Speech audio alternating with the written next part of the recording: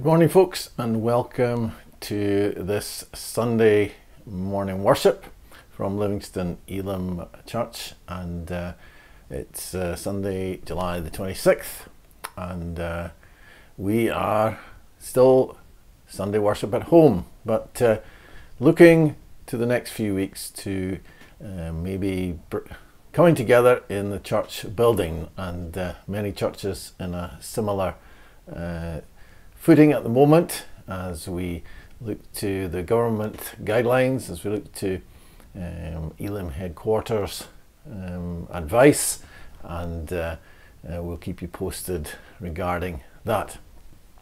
But today we're at home once again, and we pray that today will be a blessing to you, and that you'll be encouraged, strengthened, comforted, perhaps challenged as well. Let's just begin by reading a portion of Scripture from Ephesians 2, 8-10. I'm going to read from the New Living Translation. God saved you by His grace when you believed, and you can't take credit for this. It is a gift from God. Salvation is not a reward for the good things we have done, so none of us can boast about it. For we are God's masterpiece. He has created us anew in Christ Jesus, so we can do the good things He planned for us long ago. It's one of my most favourite portions of Scripture, Ephesians chapter 2. And Dave is going to lead us once again with an anthem of declaration, Shout to the North.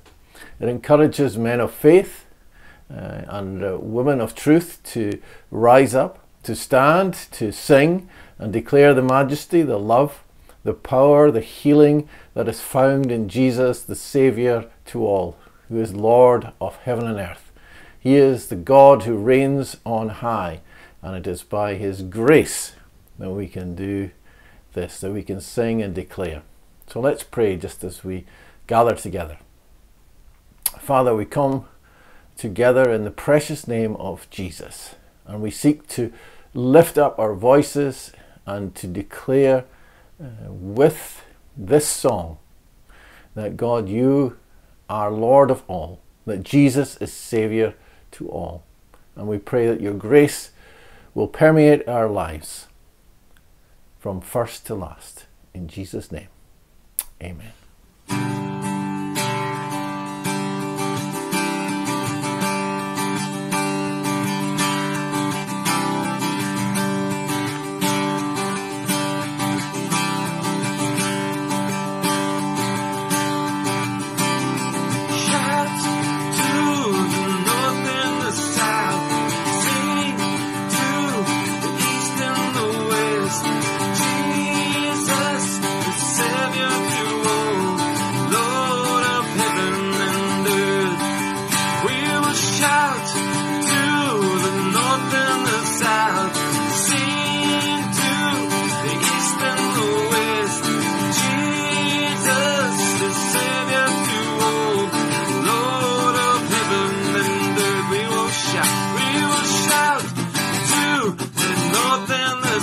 We will sing to the east and the west. Jesus is Savior to all, Lord of heaven and earth. Men of faith, rise up and sing of the great and glorious King. You are strong when you feel weak in your brokenness complete. We will shout to the north and the south. We will sing to the east and the west. Jesus, the Savior to all, Lord of heaven and earth. Rise up, women of the truth. Stand and sing to broken hearts. Who can know the healing power of our glorious King of love? We will shout to the north and the south. We will sing to the east and the west. Jesus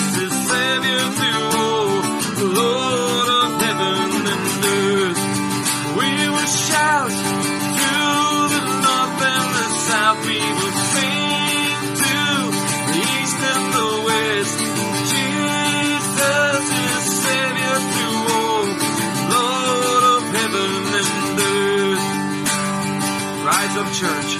Rise up, church, with broken wings. Fill this place with songs again of our God who reigns on high. By His grace again we'll fly. We will shout to the north and the south. We will sing to the east and the west.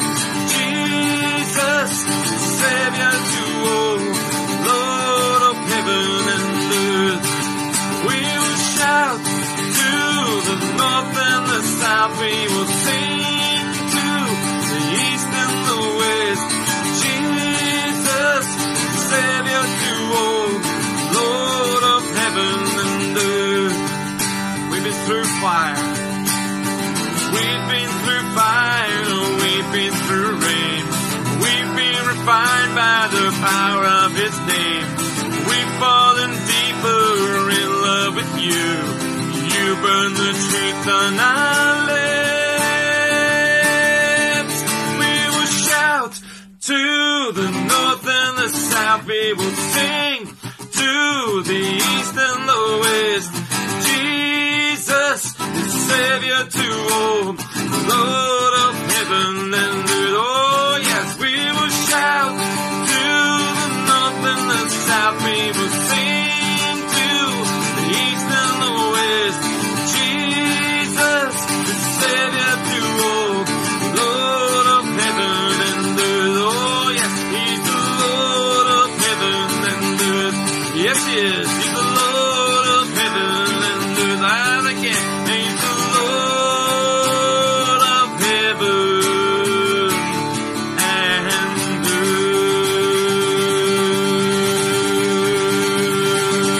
earth. Amen. Thanks, Dave, for leading us in that great song. Over the past months, we have been doing Word at One, and for the past number of weeks, we have been looking at the Psalms, and people have been taking it in turns to just read a psalm, maybe pray, or maybe share a little bit about that particular psalm. And we have been blessed by the fact that Ian White has given us permission to use the Psalms that he produced, in some cases over 30 years ago, to accompany these Psalms, and they've been a real blessing to us, that is for sure. I think we're done 40 Psalms over the last 10 or 11 weeks that we have been doing this, maybe more, to be honest. And Psalm 8 is one of those Psalms that has been on my heart these last few days. And it's a psalm that exalts the majesty of God as being great beyond words and worthy of our fervent worship and allegiance. And that majesty is manifest in the glory of God's supreme creation, humankind, human beings who are made in His image.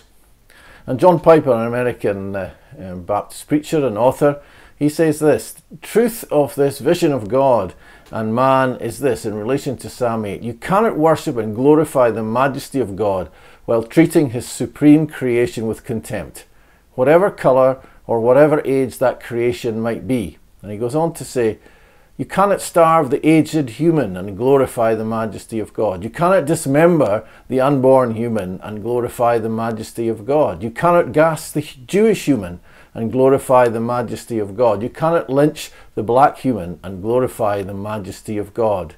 And he concludes, do not join with the adversaries of God in killing unborn children or scorning any race of human being. Words that are applicable to the 21st century society that we live in. And Psalm 8 is a tremendous psalm of praise. O Lord our God, how majestic is your name, and what is man that you think of him. So let's sing this song of Ian White. It will be familiar to some of us, to others it may be a new song.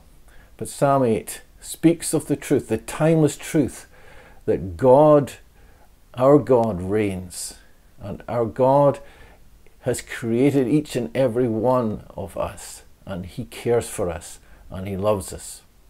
So let's sing this song in Jesus' name. Oh Lord, our Lord, how majestic is your name in all the earth. Oh Lord, our Lord, how majestic is your name in all the earth. You have set your glory above the heavens, and from the lips of children and babes you have ordained your praise because of all your enemies to silence the foe. Oh Lord, our Lord, how majestic is your name in all the earth. Oh Lord, our Lord, how majestic is your name in all the earth. When I think of all your heavens, the works of your fingers, the moon and stars which you set in place, what is man that you are mindful of him? The Son of Man that you care for him. Made just lower than the angels, and crowned him with glory, and crowned him with honor. Oh Lord, our Lord, how majestic is your name in all the earth. Oh Lord, our Lord, how majestic is your name in all the earth. You made him be a ruler o'er the works of your hands, and everything put under his feet, all flocks and herds and beasts of the field, the birds that fly above in the air, and the fish of the sea. Oh Lord, our Lord, how majestic is your name in all the earth. Oh Lord, our Lord, how majestic is your name in all the earth. Oh Lord, our Lord, how majestic is your name in all the earth. Oh Lord, our Lord, how majestic is your... Past 2 Sundays we've been blessed by the ministry of Kenny Borthwick and Christopher Elim, and today I am going to continue with looking at the book of Daniel. We'd only concluded the first chapter of that, so we're going to look at chapter 2 today. And all through the Bible, God uses dreams to lead his people. 2 of the best known dreams are found in Genesis. In chapter 28, Jacob at Bethel is assured of God's presence, and in chapter 37, Joseph, rather unwisely, it has to be said, shares his God-given dreams with his brothers. If we jump to the New Testament too, in Matthew 1 and 2, the other Joseph, the husband of Mary, has 4 very significant dreams that each give him specific guidance from the Lord. And dreams are part of the way that God communicates with his people. And today that is still the case. God still speaks supernaturally to people through dreams. And many Muslims in particular have received God-given dreams. Mission Frontiers magazine reported that out of 600 Muslim converts, 25% of them experienced a dream that led to their conversion. That's 150, around about that number. It's a significant number. I think of the family from Kurdistan, where every member of the household had the same dream, indicating that they should cross a particular river the very next day, where they would receive living water. That was the significance of that dream. And the next day, without hesitation, the whole family went across the river and they met someone. And what did he give them? He gave them a Bible. Tremendous confirmation, tremendous encouragement. I think too of the Iranian man who arrived early one morning at a refugee centre, he was visibly upset and he was desperately looking for a pastor, a minister. Why? Because he'd received a vision of someone dressed in white calling him to stand up and follow me. And when he'd asked the man in the vision, "Who are you?" the man replied, "I am the Alpha and the Omega. I'm the way to heaven. No one can go to the Father except through me. Who do you think he was referring to? This man had never seen a Bible, but when he made contact with the pastor, he was shown from the book of Revelation that this was Jesus. And the man broke down in tears, saying, "How can I follow him?" So the pastor led him to the Lord in prayer, and God's peace came over him. He left the pastor. He was in this refugee camp. He left the pastor. But an hour later, he returned with 10 more Iranian men, each of whom wanted a Bible for themselves. And the writer of that particular article notes, no one had to teach the first man an evangelistic strategy. He just shared what God had spoken to him in that dream, in that vision, and he had communicated that when he had found the Lord. Chapter 2 of Daniel is built around a dream, a terrifying dream. And sometimes God speaks through nightmarish dreams. I was speaking to Pastor Jimmy Vowles at Bathgate Elim this week on Zoom, and he was telling me of when he came to faith. It was a result of a dream about hell that God showed him when he was in his 20s. Well, this nightmarish dream that King Nebuchadnezzar has leaves him in a very troubled state of mind. And remember, he's the ruler of a great Babylonian empire. He's the most powerful man on earth. But here we find him in turmoil. He's fearful of what he's experienced. He knows the dreams he had is from the spiritual realm because the Babylonians put great weight on the gods communicating with them supernaturally. And he knows this dream has great significance for his future. But it was a dream he didn't understand. Maybe because he couldn't remember much about it. But the reality is that through this dream, God is revealing the future to this pagan emperor, just as he had done to the Egyptian Pharaoh centuries earlier. In fact, this dream of Nebuchadnezzar is perhaps the most important dream in the whole Bible, maybe even the whole of human history. It's an amazing revelation, and despite taking place around 600 BC, this passage is very relevant to where we are in the 21st century. You know, God's word stands firm. And this passage points towards God's eternal purposes, in particular in relation to the coming of the kingdom of God. There are two main lessons that we can learn from this chapter. The first is the powerlessness of man, and the other is the supremacy of God. And the contrast between man's impotence and God's omnipotence is in clear contrast here. With all our knowledge, all our education, there are certain questions we cannot answer. Questions like, how are things going to end? Where is the world heading? Questions that have become more and more focused and to the fore during the COVID lockdown and the turmoil that the world is going through and will continue to go through. And the answer is that nobody knows. We don't know. Nobody knows except God. God alone knows what's in store.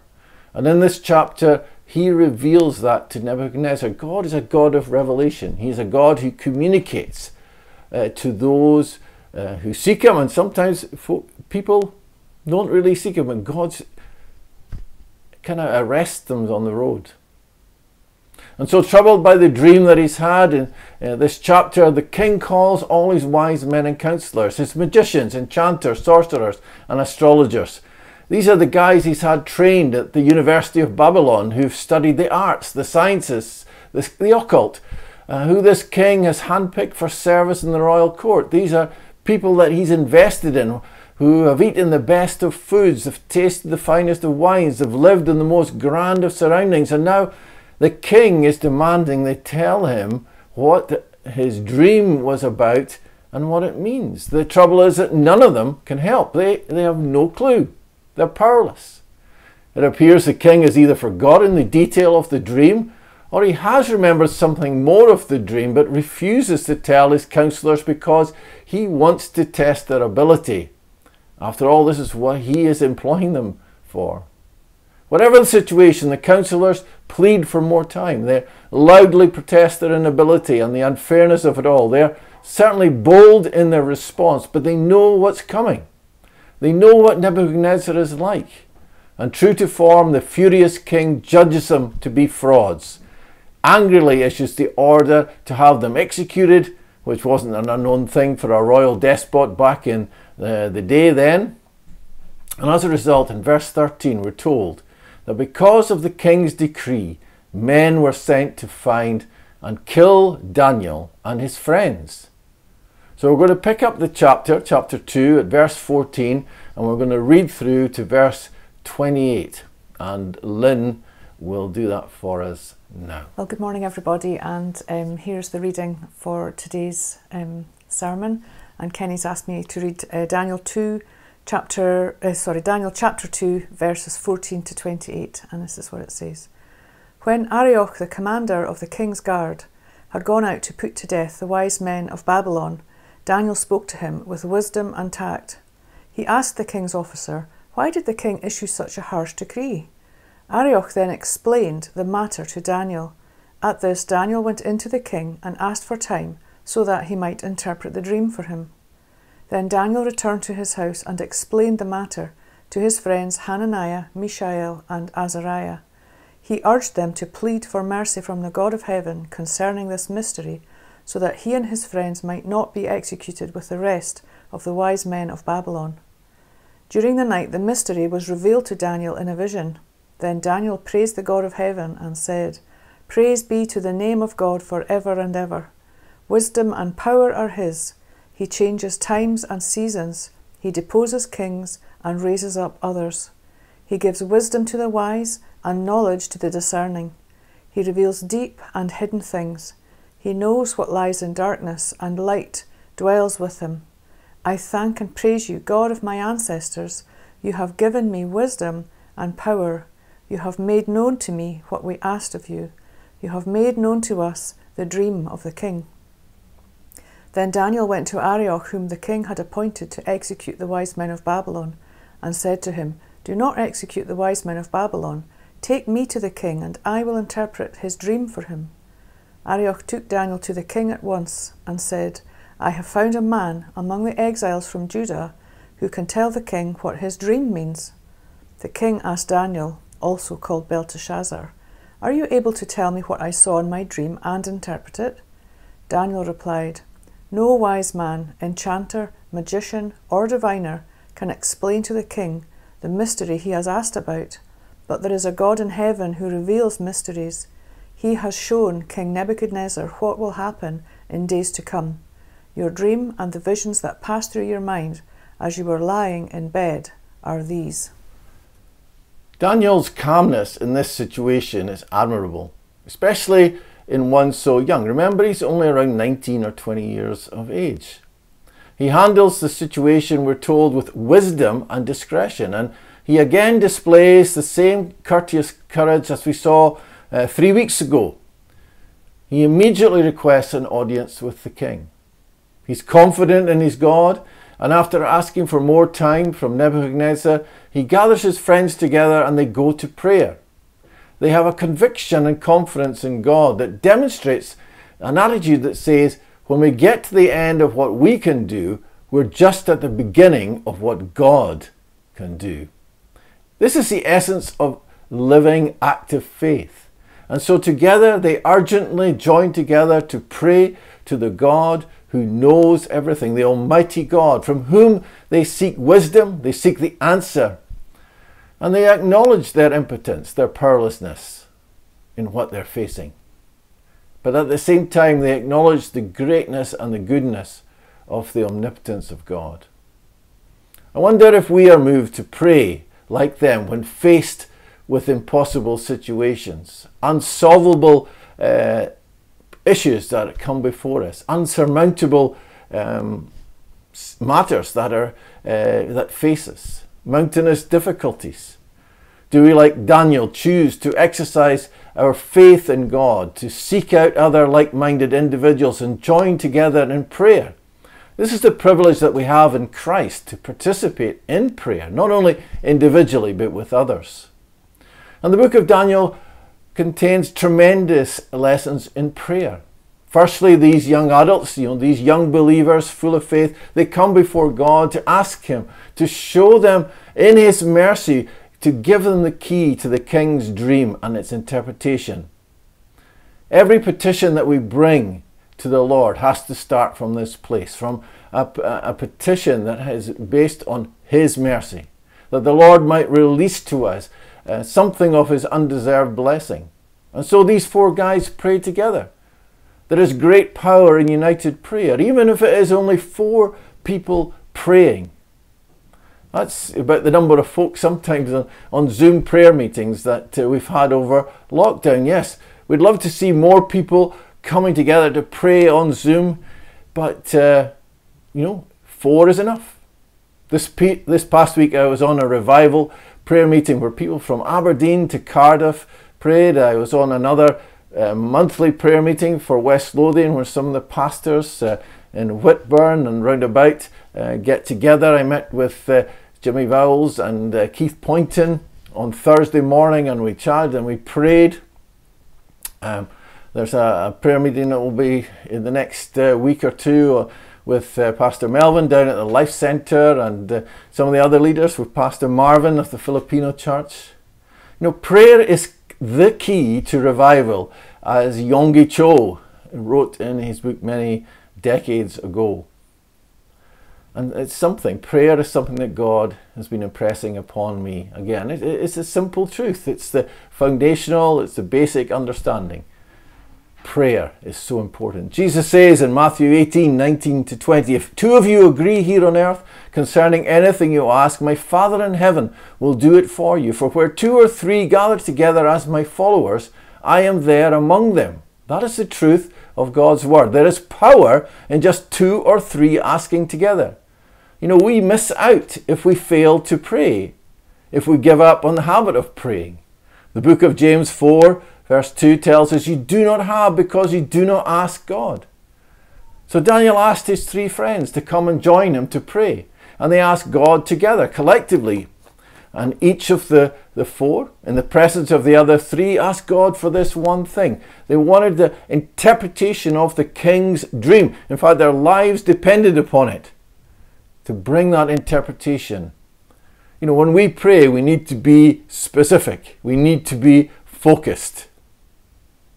David Pawson, in his commentary on Daniel, says, God loves people to ask for things together in each other's presence, and He loves them all to pray together.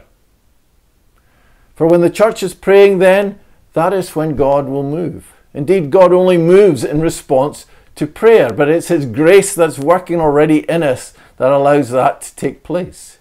That is a vital truth that the contemporary church often overlooks in its desire to be relevant, to be hip, to be technologically as proficient as possible. Let us not forget that there is absolute power in prayer.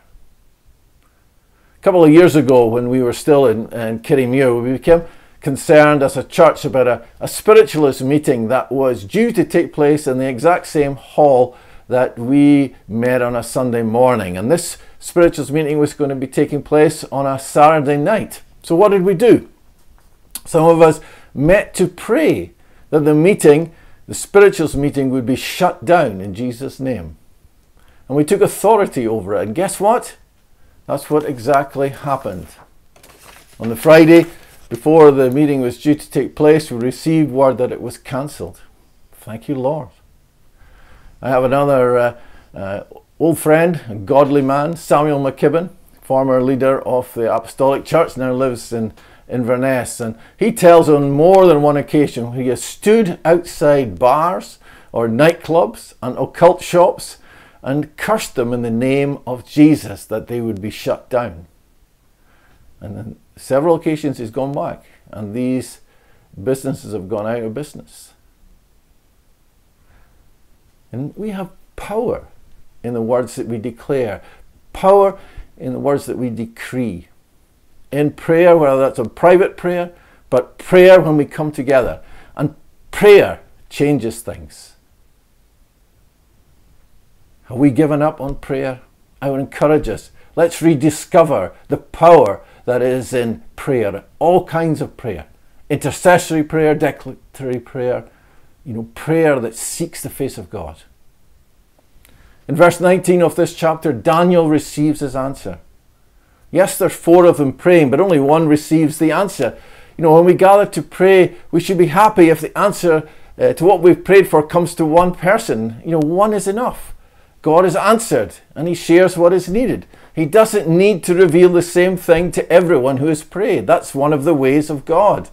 You know, you don't have Hananiah, Mishael and Azariah moaning, well, you know, God didn't show me that, Daniel, so until he does, I can't believe you. No, they took the answer that Daniel received as being confirmation. And Daniel receives his answer lying awake at that night. It's a vision, it's not a dream. And the difference between them being a dream is a picture you see when you're asleep, a vision being a picture you see when you're awake. God throughout the Bible speaks not only in dreams, but by way of visions. In Genesis 15, the word of the Lord giving the covenant promise comes to Abraham in the form of a vision. In the New Testament, the Apostle Paul receives his call to go to Macedonia, again through a vision. Whilst the Apostle Peter receives guidance through a vision from heaven as to what food is acceptable. You know, dreams and vision are part of our relationship with God, our life with God. Joel 2 verse 28 tells us that with the outpouring of the Holy Spirit, old men will dream dreams and young men will see visions. So if you're an old man, what dreams is God giving you? If you're a young man, what visions is the Lord sharing with you? Seriously, we need to believe that God will speak to us in dreams and visions. We need to have faith. We need to exercise faith. We need to deal with unbelief and believe that God will communicate his guidance to us in these ways. Because it's a biblical way. It's a spiritual way. Because he may want to speak to us through a vision or a dream. You know, when did we last ask him to speak to us personally, directly? Have we ever asked him to speak to us through a dream or a vision? You know, the scourge of unbelief, the sin of unbelief, particularly in the Western world, will limit our ability to hear God. And if we don't have faith to believe that he will, if we're skeptical or supra-rational in our way of thinking, then we will miss out on how God communicates.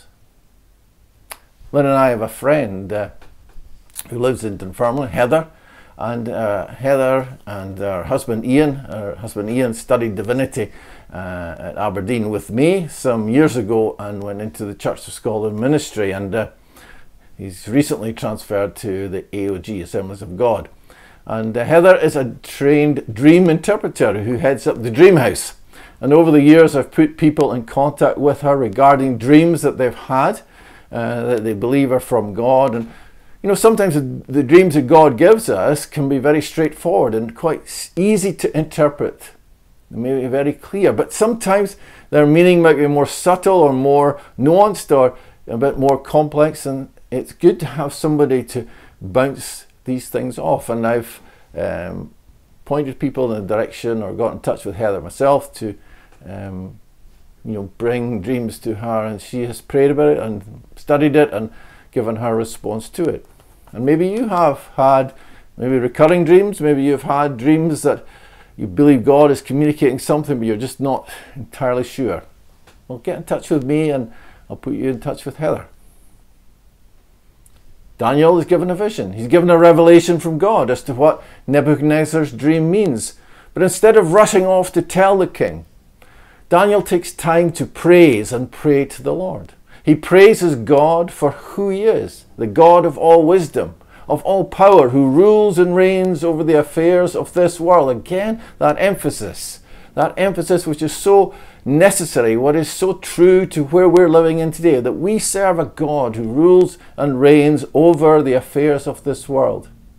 And then Daniel praises the God as the one who shares things with him, with us. He's full of thankfulness to God. You know, God loves praise. He wants us to pray together. He has ordained praise from the lips of children and from young people and from older people and middle-aged people. He wants us to praise him together for who he is and what he has done. And may each one of us, from the youngest to the oldest, engage in prayer and in praise to God. You know, we can't have too much prayer or too much praise. And Yes, when we come back together and meet together in the church building, there are limitations in relation to singing that will still be with us for some time yet. But we can praise God. We don't have to just be sung praise. We can praise God in our attitude, in our posture, and lifting up our hearts to God.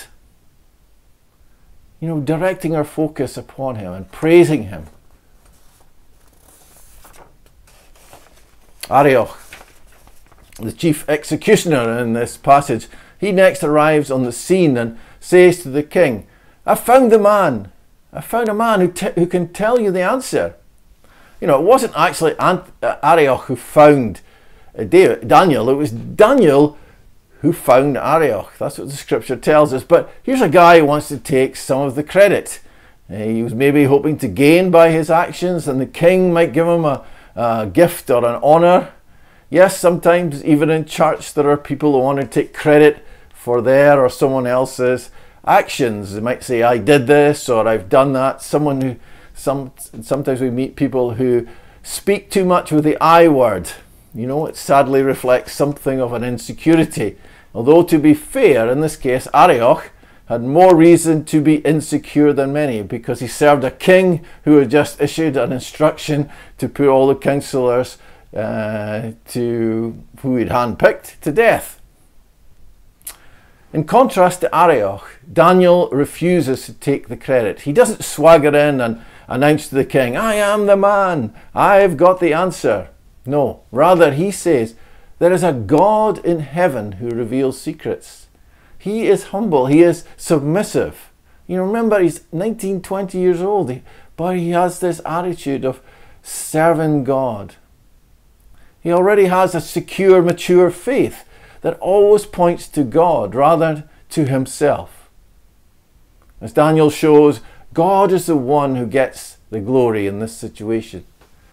David Pawson notes, God is the real hero in this story. He is the one who answers prayer. He is the one who reveals secrets. The sovereign Lord who knows the future, the God who saves lives, the God who ultimately is in control of history. You know, history is not chaos. It is not chance, he says. It is going somewhere, and it is going where God wants it to go. So we might be living at the moment uncertain, unsure. What's the economic? What's the whole thing with Brexit? Where are things going to be? Will there be a second spike? Blah. All these sort of things. Important things. But God knows the future. And as believers in Christ, we should be secure in our faith that whatever comes our way, we say, God, let your will be done. Let your kingdom come. Let your truth be known. Let your love be experienced. We trust in you. It's a repeated message that the Spirit of God wants to impress upon us today, I believe. So let's believe. Let's trust in the God and Father of our Lord Jesus Christ, who still today communicates through dreams and visions. He is the God who is in control of the kingdoms of the world. That's the message of Daniel. It's a message for 21st century planet Earth. May we see things through spiritual eyes. May we not live in anxiety as to what the future might bring, about what might or might not happen. Rather, let's trust God. Let's dare to be a Daniel.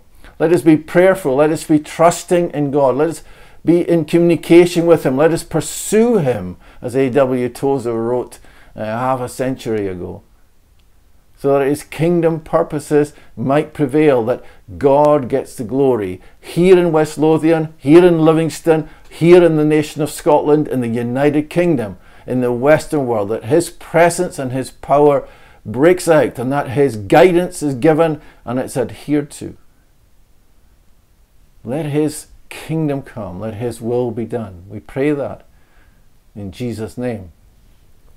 Next week I'm going to look at the significance of the message that God communicates to Nebuchadnezzar and to which Daniel interprets, and the consequences of that message. And that will take us through the rest of chapter 2. Amen. Trust you've been encouraged and strengthened by the word today. Let's pray. Father, we thank you for your word. We thank you that your word is eternal. We thank you your word is true. We thank you that it brings encouragement. It's a timeless word. It speaks into our current situation as well as times gone by. Father, we pray that you would speak to us in whatever way you choose, that you would speak to us through dreams, through visions, through your word, by your Spirit, through the circumstances, through creation. There are many, many different ways, through the fellow believers, through situations that we come across. Lord, that your word would impact our lives. And Lord, that we would take that word and that we would act upon that word. We thank you for your grace. We thank you for your mercy. We thank you for your hope that you instill in our lives to strengthen us in the innermost part of our being to face the days ahead with courage, with fortitude, with wisdom, and with understanding. In Jesus' precious name, amen.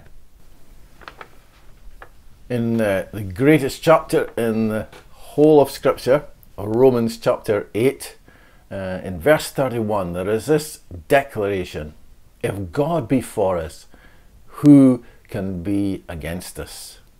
Tremendous words, and that whole chapter is a veritable feast. It's tremendous truths that the Apostle Paul shares about the Christian faith, and many commentators would point to Romans 8 as being the high point of the New Testament scriptures in particular.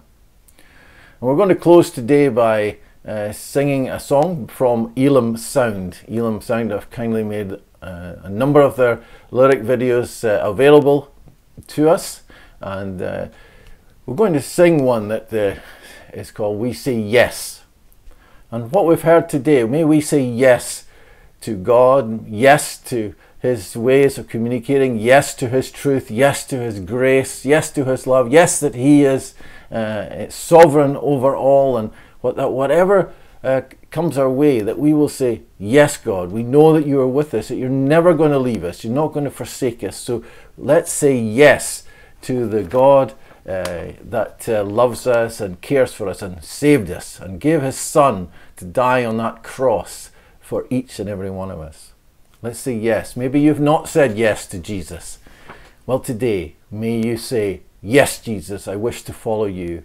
Just like that Iranian man. Yes, I want to follow you. Might not know much about you, but I believe that you're the Son of God, that you are the one who died on the cross and took my sin upon yourself. So I want to say yes to you, that you're alive. And God will reveal himself to you. This is the truth of the Word of God, the Scriptures. So let's sing this great hymn, this great contemporary hymn, right now.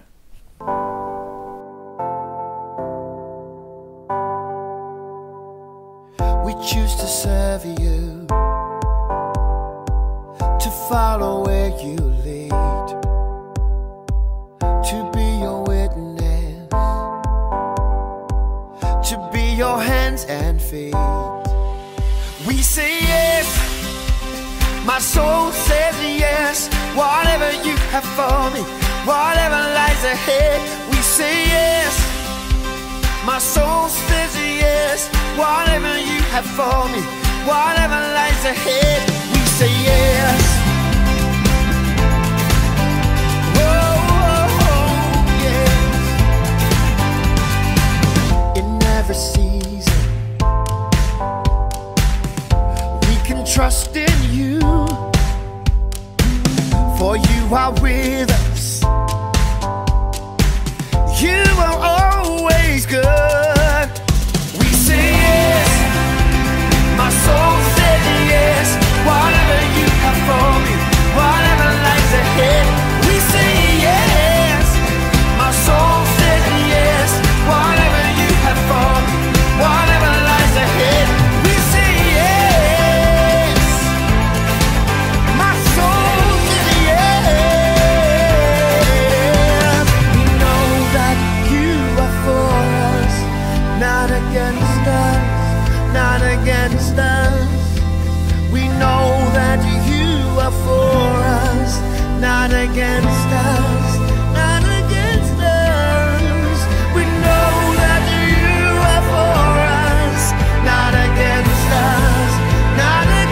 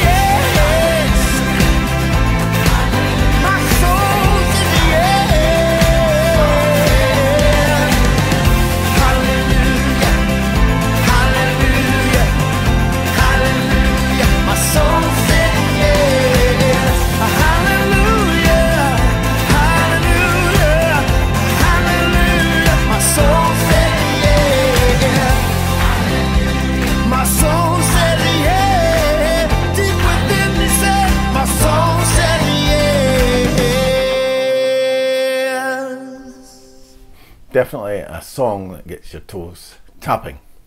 So let's pray as we come to the end of our service together. Heavenly Father, we thank you for the truth that we can say yes to you.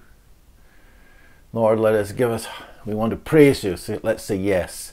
We want to be thankful, so let's say yes to you. We want to lift up your name. We want to know you as Lord and Saviour. We want to be channels of grace. We want to be channels of mercy and power and hope to those that we come in contact. We pray, God, for our families, that they would say yes to you, Jesus. We pray for our communities, that they would say yes to you, Lord.